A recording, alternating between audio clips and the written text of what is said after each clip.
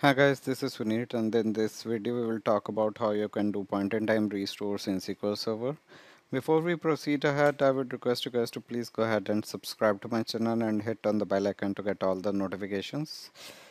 And now let's come back to the topic, which is point-in-time restores in SQL Server. So let me quickly take you to my notes. So we will cover this topic. We will do this demo, how to do point-in-time restores in SQL Server.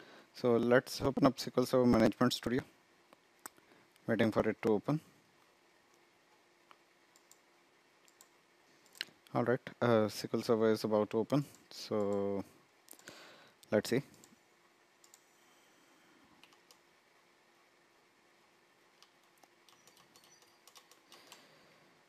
So once this is opened, now this is opened up, let's connect to it. And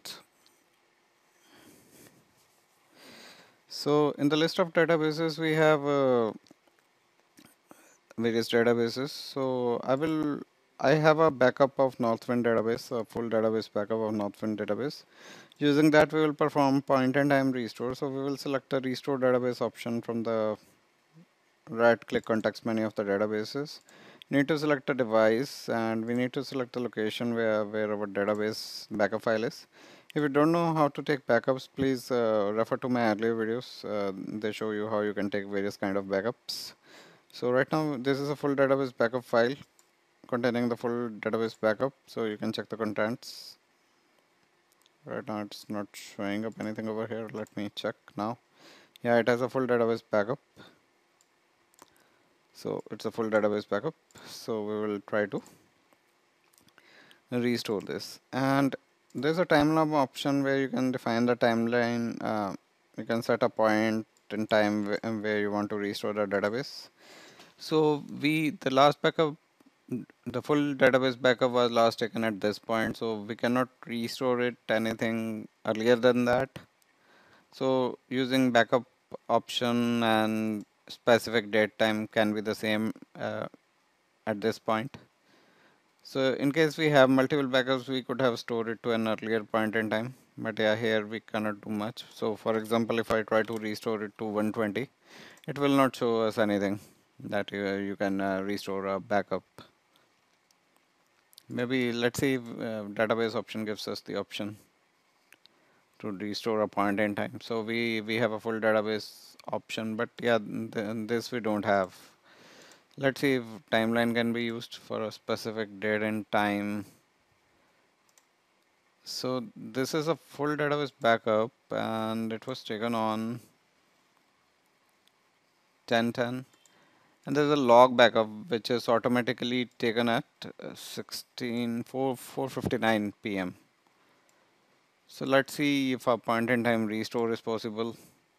So it's showing me a transaction log backup is available, and earlier we had a full backup on 10th. So if we go device, we cannot go earlier than that. So this is the date when we took the full backup. So this is the date, which is 10:10, 1:39 p.m. After that we have a transaction log backup. So we cannot restore prior to this point. The full backup was taken, but yeah, we can restore it to the point after that because our automatic transaction log backup is available to us. So for example, if I want to restore it at 18, so I need to drag a slider. So I want to restore at this point, specifically 18. I can set it specifically over here. I want to restore it at 6 p.m. Maybe on the same day I can restore it, but let's see how far I have the option. So I want to restore it till today. Maybe right now it's 5:30. I want to restore it till 5 p.m. So I can select the option over here, 5 p.m.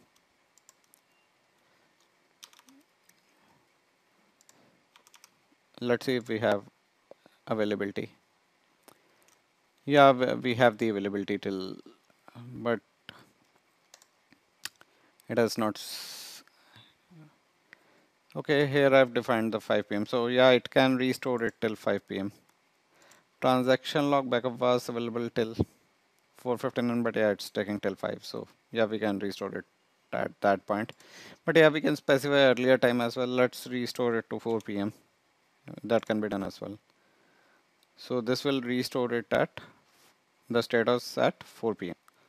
Alright, and timeline shows various kind of database backups we have available on the timeline, so you can restore accordingly. We are restoring it till this point, which is 4 p.m. So let's do OK and click OK again to do a restore. So this is how a point in time restore can be done. Here we restore it to today's date at 4 p.m. Up to 4 p.m. we have restored it, the status as on 4 p.m. So this is how it is done. So guys, I hope you really liked this video. Please subscribe to my channel, click on the bell icon to get the regular notifications regarding my future videos, and please do share this video with your friends, and do share comments with us. We would love to hear about us and hear about you as well. And do let us know if you want videos on any specific topics that we can make. We would love to do that.